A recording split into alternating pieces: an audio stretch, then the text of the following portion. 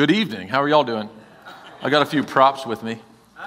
But first, I want to give a shout out to the Serve Day. You guys should have got those Serve Day cards as you came in tonight. And I want to recommend a couple options for you. If you're going, hey, you know what? I don't know about Serve Day. Well, it's next Saturday, and we're going to go out in force across our community. There will probably be close to 800, 600 to 800 of us at East Coast are going to go into our community and go do some projects. And there's projects on that card. A few of those projects need a little bit of explanation. So I'm going to explain those to you before I get into the message. On the front side of your card, the bottom left says Brevard Rescue Mission. They're looking for people that could do maintenance type work. So if you're a handyman and you can do handy things, they need some handyman. That's down in Melbourne's from 9 to 12. On the back of your card, Cocoa High School.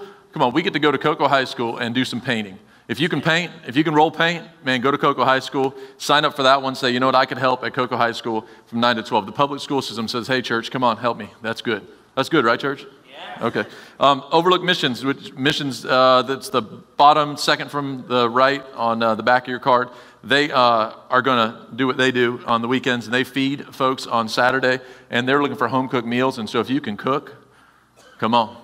It says cook for 4 to 6 people. You could sign up for that. Those are 3 areas that need masses of people. And so if you could help with any of those, that's great. All of the things on this card are good. But if you're looking for one and you go, you know what, maybe I could help a little bit, those are 3 great ones. And we're going to go out and change our community. That's a good thing, church, that we get to go out. I'm excited to be a part of a church that does that, that says, you know what, I'm not going to sit still, but man, we're going to go out and we're going to reach our community. Man, 2,500 people came into our sanctuaries this week from our community to come and to have an incredible family time and to get some free backpacks and supplies. That is awesome. Thanks for doing it, church. You should applaud yourselves. You guys do great stuff. I'm going to get into a message. Hopefully, I'm going to give you some practical help tonight. Hopefully, my heart is that I don't want to just preach a message and then you walk away from here and do nothing with it. We're supposed to be doers of the word, and so hopefully you're going to hear some things tonight that you can go, you know what, I can tangibly take that and I can walk away from here and do it. And I too am excited about that series that's coming in a couple weeks. But tonight I get to share with you, and I want to ask you a question about these things. This is obviously you know what this is. This is I picked this up actually about 30 minutes ago across the street at the SPCA thrift store. Thank you very much. And you know what? I got an incredible deal because of this life-giving church that lasts right across the street. The lady said, you know what? I'm going to give you a deal. It says $3 for this thing, by the way. She said, I'm going to give it to you for $1 because I go to your church. I was like, come on, I'll take it for $1. As a matter of fact, I'll give it back to you on Sunday afternoon. You can have it right back. But this is obviously a screen. What's this? Help me, church. Air filter. And what about this? Anybody know what this is? This is called a life straw.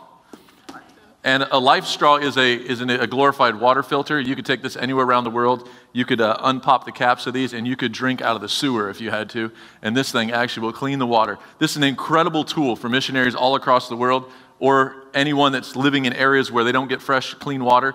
This thing right here is an incredible water filter called a life straw. And there are missionaries that literally live through these things. And this will clean your water as you drink it. I want to talk to you about filters tonight. Can somebody say filters? I'm going to show you 3 scriptures and then we're going to pray. First verse is this, Proverbs 14:12. It says, there is a way that seems right to a man, but in the end leads to destruction. Next verse is Hosea 4:6. My people perish for lack of knowledge. And the third verse is this, Ecclesiastes 10:10 from the NIV. It says, if the axe is dull and its edge unsharpened, more strength is needed, but skill will bring success. Let's pray. Will you pray with me? Father, thanks. Thanks for your word. God, I think that your word changes us. It encourages us. It challenges us. And God, we get to conform to your image more and more because of your scripture and what we look at and what we learn. And Lord, I pray that as I share your word tonight, God, that it would come alive, that you would be Lord of this time and this place. God, that you would just be lifted up. We want your name to get all the credit for every good thing. In Jesus' name, somebody say amen. Amen. I'm going to take you to 2014, all the way back in the day to 2014, 3 years ago. And I'm going to tell you a little story about my family. As many of you know, I am married. I have 4 children. I have now, they're 13, they're 12, they are 9, and they are 6, or 7. It's 7 now, isn't it? 7, 9, 12, and 13. And back in 2014, obviously 3 years ago, they were at different places in life. But in that one calendar year, we had 2 broken arms at the same time. Broken left arms, actually. My son fell out of a tree while we were out camping around the first of the year. And then just maybe 10 days later, my other son fell off of a fireman's pole at school, the little playground pole that you slide down. He decided to maybe jump off or fall off, I'm not sure, but he went to reach like that, dislocated elbow. The other one had radial and humerus break fractures. And then about maybe 2 weeks later, my daughter, playing on the playground, ran face first into a kid. They were playing tag, and he busted his front 2 teeth. That was the other kid. Meanwhile, my daughter busted her forehead wide open, and, emergency room via ambulance from school. Somebody say stressful. Anybody? Stressful. Suddenly you have 3 children that need bathing, full-time bathing. They need help. They have arm breaks. They have stuff going on. Meanwhile, my wife had been training for a half marathon. First time she'd ever run that far. She was training with Jessica Stahlbaum, actually, one of Pastor Matt's wife. They were training, and she had just successfully completed a half marathon, and suddenly was bedridden, was just literally had a hard time getting out of bed, fatigue, and all at once, can you say stressful yet? Life is pretty hectic. Meanwhile, I'm training for triathlons because that's what I do. I train, I was getting up at 4:30, 5 o'clock in the morning. I'd go run, 6, 8 miles, maybe ride 2 hours in the morning, come home. And by about 8 o'clock in the evening, I was ready to shut it down. And I know none of you guys have lives like this. You aren't this crazy to even take on all that stuff. But in about 10 days, y'all are going to have some kids go back to school. Anybody got kids going back to school? Can you believe summer's almost done? Some of y'all are like, yes, school's starting. And other of y'all are going, the fall is coming, and that means commitment after commitment after commitment is coming. And what in the world am I going to do with my life and my schedule? Because life is crazy and hectic and stressful. And I want to talk to you about some natural, practical things of how to say yes and how to say no. And what are these things to do so you don't end up like me back in 2014, just literally stressed, going, what in the world are we doing to ourselves? Why are we doing this? Because God's got a better plan than that craziness. Amen? And maybe the enemy was involved in some of that, you think? You think the enemy was, at all involved? I do believe that. There's answers for this stuff, and it's in Philippians chapter 4. And in verse 7, it says this. It says, if you do these things... Philippians 4:7, do we have that upstairs? Somebody help me. It says, if you do these things, anybody got a Bible tonight? I got Bibles. Come on, Bibles. We'll read out of the Bible. That's good stuff. I actually have it in my notes, but I like to turn to my Bible or show it to you. I'm giving them time, too. This is delayed. This is stalling, preacher stalling. And then it puts me on the spot like I got to find it in my Bible fast. Here's what Philippians 4:6 actually says. It says, be anxious for nothing, but in everything by prayer and supplication, with thanksgiving, let your requests be known to God. And then verse 7 says, and then the peace of God, which surpasses all comprehension, will guard your hearts and your minds in Christ Jesus. You know what? It starts with prayer. If we're going to get things right and order in our lives, we need to talk to Jesus about it, right? That we have access to the King of Kings, to the Lord of Lords, that at this point, the peace of God would come. Well, that starts with a life of prayer. And so I want to encourage you, if your prayer life, and every one of us could say our prayer life could be better, if your prayer life is the best that it's ever been, it could probably be a little bit better. The scripture says that you could pray without ceasing, and unless you're doing that, you probably could get better. Amen, church? But this is not to beat you up and go, hey, we're not praying enough. This is to go, hey, let's start there. We need to start in prayer. But I'm going to give you some practical things on top of that. So when God gives you a little inkling to go, hey, what about that? Or what about that? In your prayer life, that you could then know how to make some decisions about what to do and what not to do. Anybody know that you can't do everything? You've probably experienced, you've tried to do about everything, and it just doesn't always work out like that. I want to look back at Ecclesiastes 10:10. It says, if the axe is dull and its edge unsharpened, more strength is needed. You know where strength comes? Church, the scripture says you can be built up in your most holy faith if you'll pray in the Spirit. If you're not filled with the Holy Spirit, that'd be a great start. You can get built up in your faith. I don't know about you, but if you need an injection, man, pray in the Spirit. That's a great place to pray and to go for it. But then it says this, but skill will bring success. There is a skill portion of this, rightly dividing. How am I going to do life? How am I going to do life? I believe we need filters in our life. We need things that help us screen. Come on, somebody say screen. We need to screen some things. We need some things that we just hold up and go, hold on a minute. Hold on a minute. Well, I'm going to give you 4 questions to ask yourself. Tonight, we're going to start with this one. Anybody want to learn tonight in church? Let's learn. Before I do that, I got to actually read another verse, Philippians 3:12. Paul said this one thing. It says, not that I've already attained all this.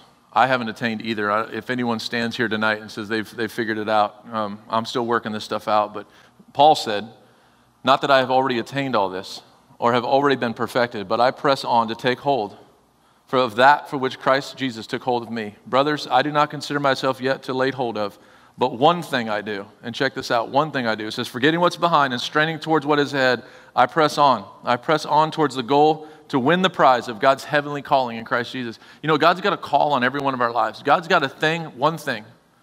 And that one thing might mean that you do a lot of things. But that one thing that's important that God's designed you to do, let's be good at that one thing. You know, Pastor Dan stands up, I think he actually shared last week, and he said there's not a lot of things that he does well. He says, but what he does well, he wants to be very good at. And I think if we would all work into our lives to go, you know what, I can't do everything well, but I can do some things well. And that means I can't say yes to everything. I need to say no to some things. And when I say yes to something, you know what? I'm actually saying no to some other things. And when I say no to something in my life, you know what I'm actually saying? I'm saying yes to some things in my life. And those yeses and those nos, I think we can rightly sort those things out. It's been said before, but I'll reiterate this. The enemy of great is good. You could be good at a lot and never be great at anything. And I think God's design for you and for me is that we would be great at some things. That we'd be great, that we would be a church that was great. That you'd be a person that when you could read testimonies like that about your life, where you jump 2 levels in your workplace. That you don't, you get promotion and you're like, you can't figure it out, but God did it because you were excellent at something. Let's be excellent at something. I think it starts with asking some questions, though. We have to select some things in life. We have to say, you know what? This matters more than that. You know what? I had to get to a place in 2014 where some things mattered more than my triathlon or than my race. And honestly, I was pretty good at it, and I would say, you know what? I might even have been great at it. But you know what? That's me talking about me, and that stuff's going to dry up when it's all said and done. Those trophies go nowhere except to the Goodwill, to the SPCA. Go check it out. There's plenty of them over there, right? Those trophies don't matter. You know what matters? You know what's going to last? We're going to get to that. It's one of my questions. Here's the first question. Who's going to be your authority? If you got to make decisions, who's going to be the authority that you base your decisions on? It could be you. It could be me. And you say, you know what? My gut's pretty good. You know what? My gut is not good. My gut lies to me. My heart lies to me. There's actually a verse in Jeremiah 17. It says, the heart is more deceitful than all else and is desperately sick. Who can understand it? So I want to say, if you're going to use you as your gut and you go, you know what, I could sort this out as your judge, you know what? That's dangerous. Now, my redeemed heart, my redeemed mind by the Spirit of God, you know what? I can sort some things out by the grace of God. But you know what? I got to be careful. There was a time, and I don't have this in my notes, there was a time where my wife and I were first married, and I decided one Sunday afternoon, I just want to play basketball.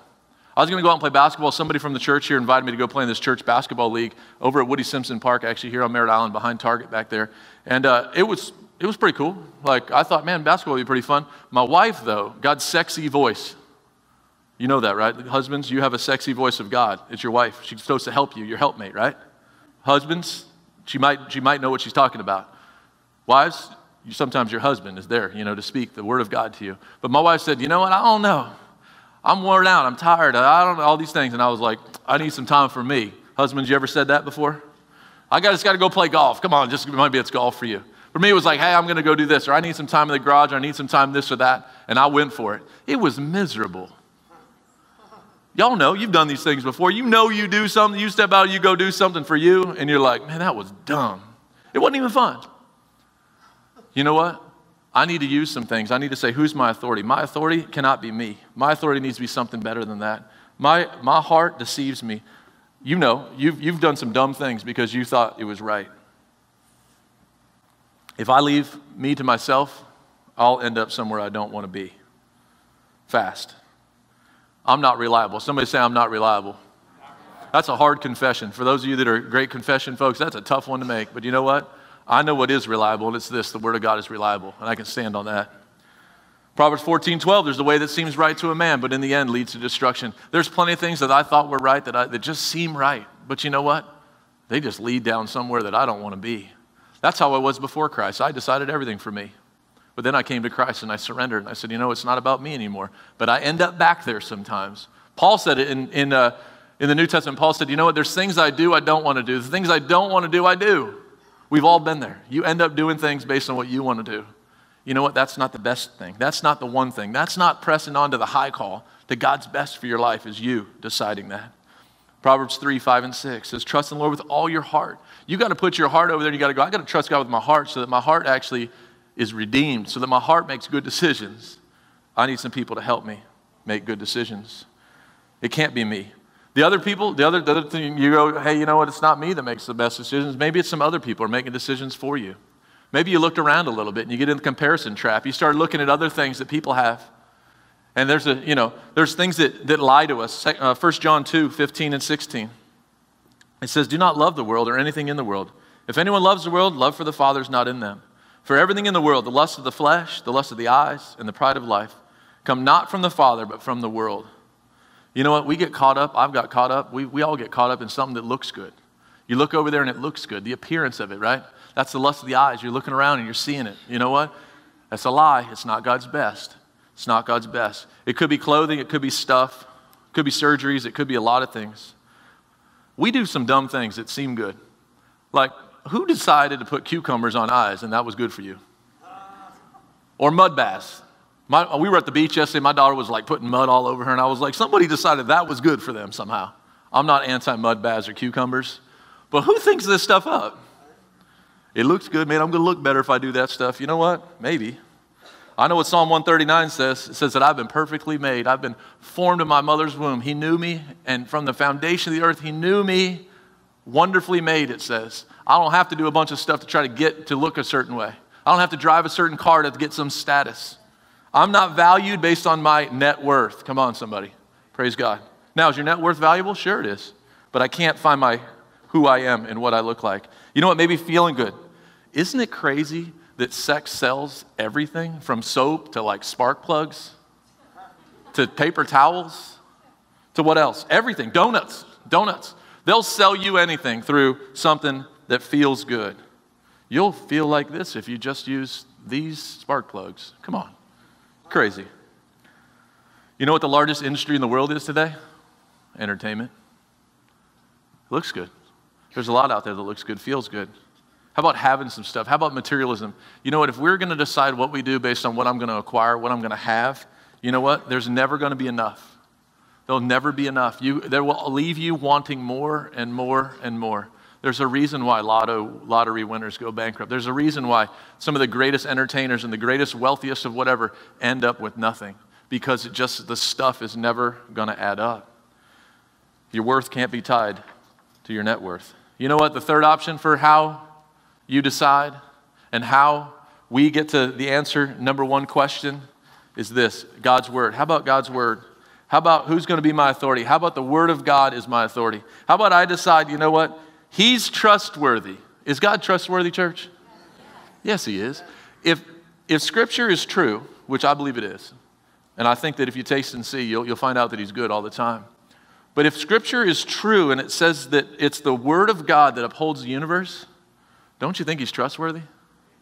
It's a point where we could say, you know what? If I'm going to decide how and what I'm going to use as a filter in my life, I got to base it on something concrete. It can't be wishy-washy, one thing today and another thing tomorrow. Though culture may shift, the Word of God's not shifting. It's standing still and it's firmly planted. Amen? We can be firmly planted.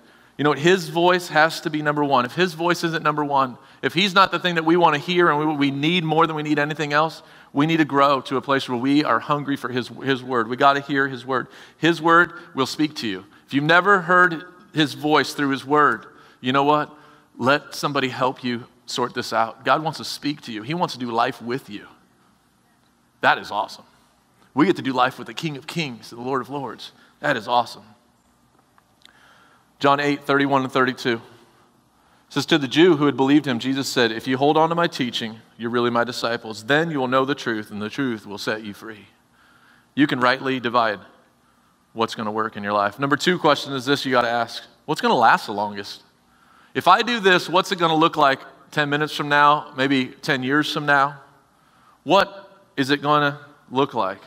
What matters most?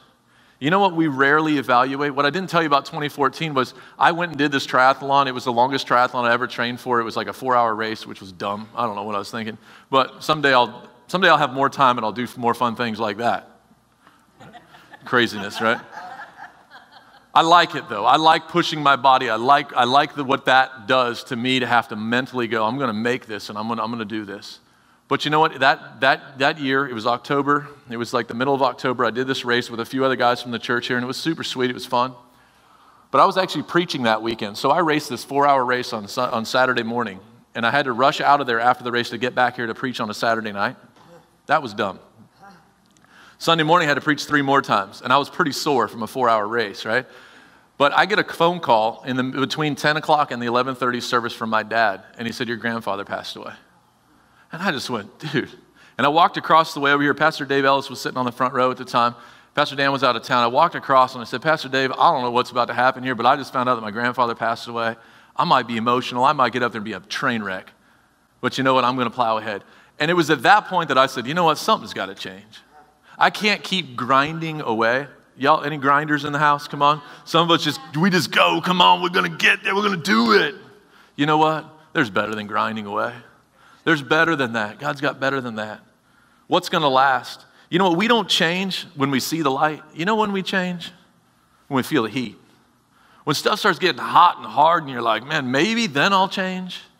There's a better way to change. There's a better way to change before you have to. Why not change? Because the love of God is more than enough and God's got a good plan for your future. How about doing it out of the love of God instead of doing it out of because I have to?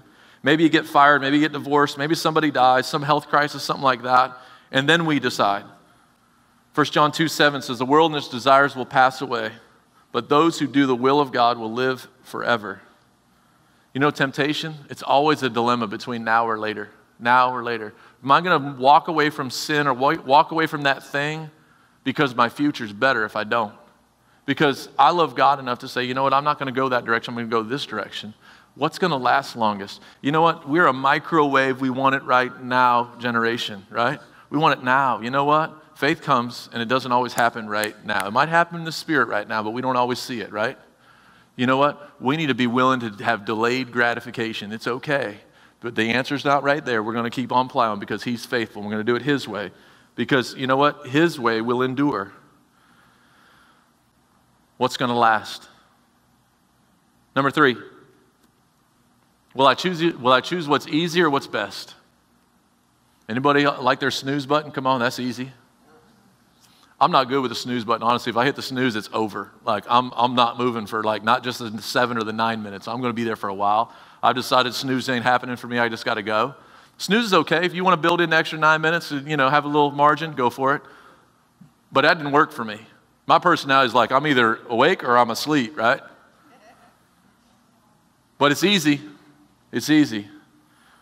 Here's the question. Am I going to live what I value, right?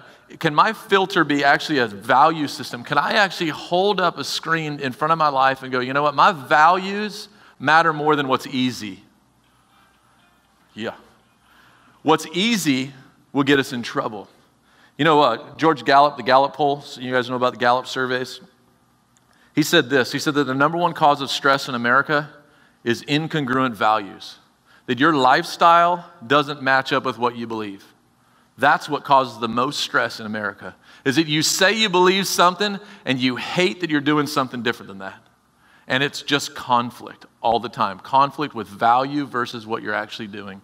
You know what? There's a way to walk out your value system by the Spirit of God to actually be and to say and to just live out the high call of Christ Jesus. You can do this.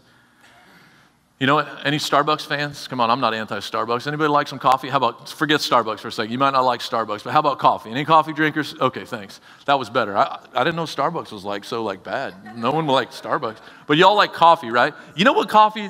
I'm a coffee drinker too. I had coffee with a couple of my buddies this morning. It was cool. We sat on the porch and drank coffee. That was cool. That's what we do now.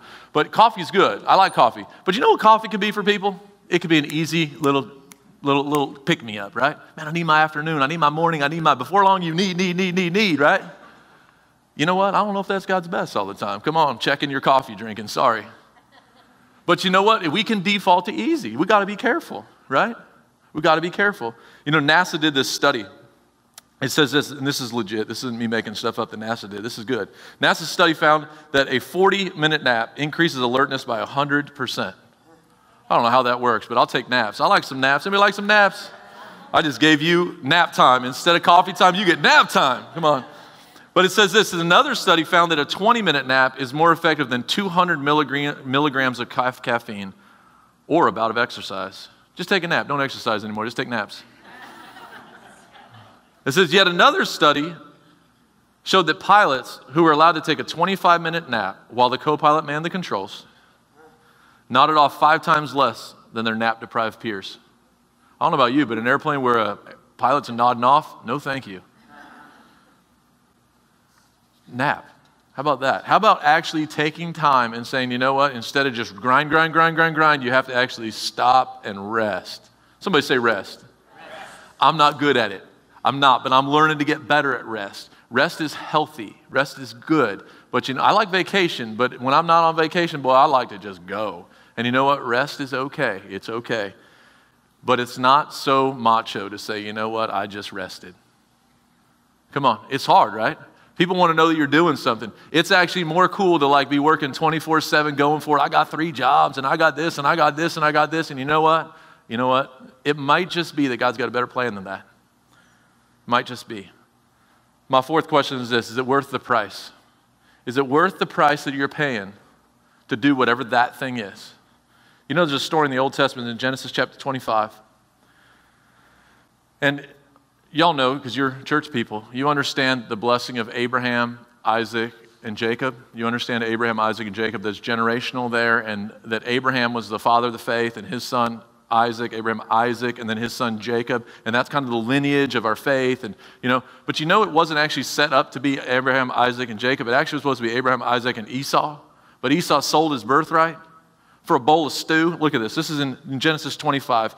I'm going to jump in at verse, 27. Can you pop to 27? Genesis 25:27. It says, as the boys grew up, Esau became a skillful hunter. He was an outdoorsman. Any outdoorsmen? Nobody here. But Jacob had a quiet temperament, preferring to stay at home. Isaac loved Esau because he enjoyed eating the wild game Esau brought home, but Rebekah loved Jacob. One day when Jacob was cooking some stew, Esau arrived home from the wilderness exhausted and hungry. Esau said to Jacob, I'm starved. Give me some of that red stew. This is how Esau got his name, Edom, which means red. That's what my Bible at least said. It says, all right, Jacob replied, but trade me your rights as the firstborn son. Look, I'm dying of starvation, said Esau. What good is my birthright to me now? Dude was going to give up his inheritance for a bowl of stew. I think I got a picture of a bowl of stew. This is probably not what it looked like, but this is some stew I ate one time. Come on. Your birthright for this? My wife makes some good stew. How about it?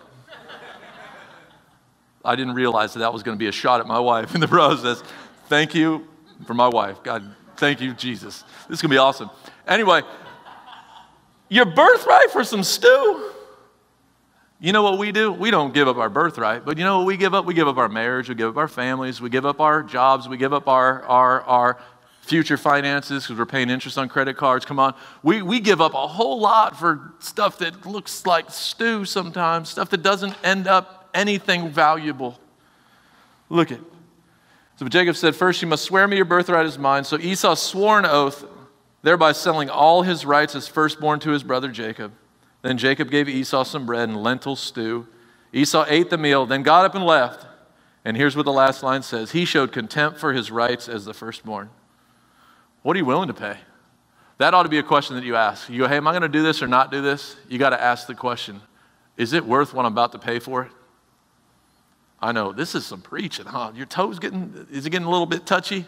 Come on, church. We need it. We need this. So if I'm going to ask all these questions, then what's my value system going to actually add up to be? I think there's some things that absolutely matter and that you need to put at the top of the list. If you're going to build a value system, I'd challenge you, husbands, wives, families, sit down together and go, you know what, these things are valuable to us. Maybe this is the year, 2017 is the year of transition that leads to transformation. Maybe you would transition some things in your lives and you go, we need to place some more value on some things. We got to move some things up the ladder a little bit. And maybe you'd ask that question. That's what we had to do. My wife and I in 2014, we had to sit down and go, hold on a minute, this is not working. We got to do some things different. And so we began to do some things. Some other things we'd already been doing, and I'll share some of those before I'm done tonight. But what's important? You know what? Jesus got to be important. What you do with the King of Kings and Lord of Lords has got to be right up there at the top.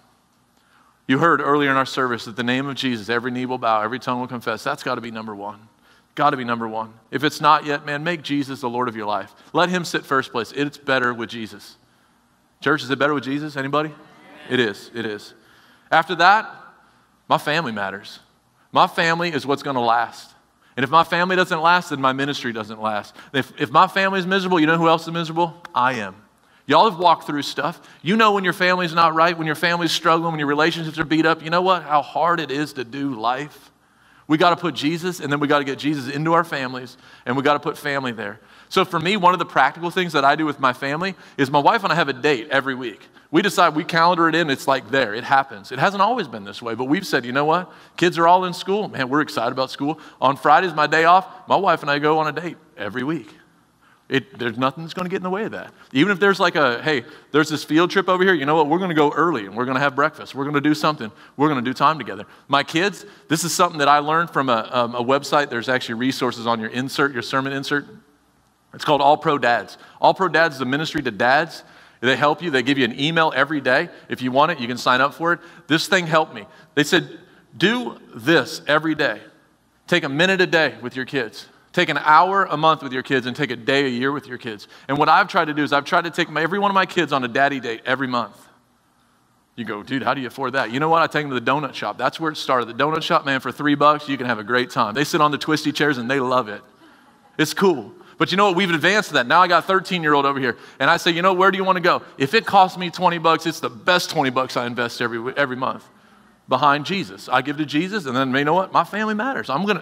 She wants to go wherever she wants to go. Hey, we're going to go to breakfast somewhere. You pick it where we're going to go. And if it's $22 or $25, you know what? It might mean I got to make other decisions. I say yes to that. You know what I might say no to? Maybe I don't have cable television. It's okay. It's all right. You know what I choose to do? I choose to do what's valuable. I choose to put a filter up and go, you know what? Jesus matters. My family matters. And church, I don't even have it all right. I'm still struggling. I'm still working on stuff. But you know what? My wife matters. My kids matter. Behind that, what else matters? The church. I believe this. I believe if I build his house, he's going to build my house. That's true. My life is better because of a place called East Coast Christian Center. Not just because I work here. This church changed my life before I ever worked here. This church has just radically changed my future going forward. Generations are going to be different because of what a church called East Coast, and other church before that I got saved in, is going to radically just propel my family forward. You know what? I have great friends because of a church. You're lonely, you're going, man, I just need some. You know what? Small groups are incredible. Freedom group, if you haven't signed up for a freedom group would be awesome. That is a way you can get connection in your local church.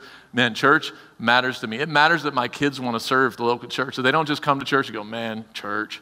They want to serve. My daughter wants to play in a band, and my son wants to do lighting stuff back here and move faders around and something. I'm like, go for it, buddy. Go for it. Have fun. You know what? It's healthy that you're part of a church. That matters. Is there balance? Yes, there's balance. I could burn up my family doing church. That's not God's best. It's not God's best. But my family loving church is valuable to me. What else is valuable? My future is valuable. I believe that the generations to come matter. And so you know what? I do save. Financially, I think you should give first, save second, spend third. We save. Financially, we have margin. We have a value system that says, you know what? I'm going to give first. I'm going to tithe. I'm going to give to missionaries. I'm going to give to food pantries. I'm going to give to stuff. And then you know what? We're going to save because my future does matter. I want to send my kids to college, and I want to see them blessed. Amen? I want to see my children's children blessed. That's godly. That's biblical. That's the Word of God. You know what? Give, save, spend. It matters. But you know what? If you don't have that value, you can grow in it. That's good news. You can grow. I didn't start there. I just started somewhere. And you know what? Here we go. Your yes doesn't have to be the same as my yes. My yes is not the same as your yes. When I decide what I do and don't do, I have value system. I have filter. Come on, filter. 12 by 12 air conditioner filter. I have a filter that strains what I say no to. There are things that I say no to that are sin. There's other things that are very good that I have to say no to because these other things are more valuable. When I say yes to something, I'm saying no to something else because I can't do it all. I don't think you guys can either. Look what Philippians 4:13 says. If you hear nothing else tonight, take this home with you. Philippians 4:13. It says, I can do all things. How are you going to do all things? Through Him. Any good thing that's in my life, you know how it's good in my life? Through Him who strengthens me. If it's good that I take my kids on a daddy date, if it's good that I take my wife on a date, if it's good that I store up for generations to come, if it's good that I give, it's good that I do all these things, you know what? It's only because it's through Him. It doesn't happen any other way but through Him. Your value system, it's only going to work if it's motivated by love. I love Jesus. I love my family, my wife, my kids. I love the church. And you know what? I love people. I'm involved in our community. Why? Because I love people and I know what the church has done for me, what the gospel's done for me. And so I reach out to a community. I get involved in a little league and I get involved in triathlon worlds and I go run with a group of guys and I still lift and I don't just shut all that down and say no to everything. I don't do that. You know what I do?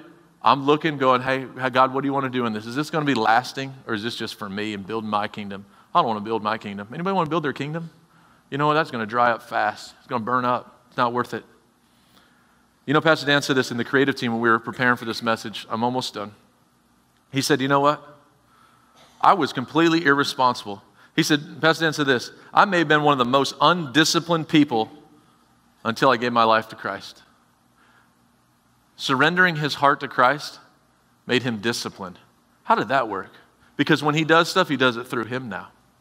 You become new. The Bible says in 2 Corinthians 5:17 that all things become new. Your discipline, your decision-making, your filter on how you do life, it can change when you come to Christ. And you say, well, I've been walking with Christ for a long time. You know what? Then we go back to what we started with in Philippians 4:6 is we need to pray. And we got to hear from God. And you know what? When you say yes to God, there's power there. The grace is there to accomplish that thing you're saying to yes, your yes to God in. I don't know what area you might need to say yes, but I do know this. There's a group of people going down the road together, this place called East Coast Christian Center, that are trying to say yes to God. And you could get around some people that could help you. That would be awesome. Small groups, serve days, connect class. There's a lot of ways you can connect up and grab arms with some people and go down the road together. I realize that sometimes I've connected up with the wrong people and I've ended up somewhere I didn't want to be. Anybody ever done that before? Come on. Let's hook up with the right people. I wrote this down. I think I heard it somewhere. But you can't soar with eagles if you're going to run with turkeys. You can't run around with turkeys and fly. You can't. If you're going to soar like an eagle, you're going to have to get around some other eagles. You're going to have to get around some people that say, you know what, you can do this. You can do all things through him. Come on, you can do this. What do you mean you can't give? You can't this, you can't, I can't serve, man, I got no time. You know what? Have you asked God? Have you gone to the Lord? Have you prayed and said, God, what do you want me to do with that? I can't support an orphan. I can't give towards a church plant. I can't give, you know what? Have you asked God? And if he says to do it, you know what? The grace of God is there. The power is there to do what you can't do yourself. That's what the grace of God is. You can do it. It's an empowerment to do what you can't do yourself. You can do this. Maybe you'd say yes in this season. I just want to challenge you. You're going to the fall. The fall is going to happen. It's coming. You know what? Christmas is coming. Can you believe it? Dude, I know you didn't want to know that. But Christmas is coming. And it's going to get hectic. What are you going to do? Maybe you'd say yes to some family time. Maybe you'd change a hobby. Maybe you'd eliminate the snooze button. I don't know. Maybe you'd serve somewhere that you're gifted. Let's do this. I'm going to end with this scripture, Ephesians 5:15 and 16. It says, therefore be careful how you walk, not as unwise men, but as wise, making the most of your time because the days are evil. You can get caught up doing some stuff that you didn't need to be doing. Or you can say, you know what? I want to make the most of my time. Can we pray, church? Let's pray. Father, thanks.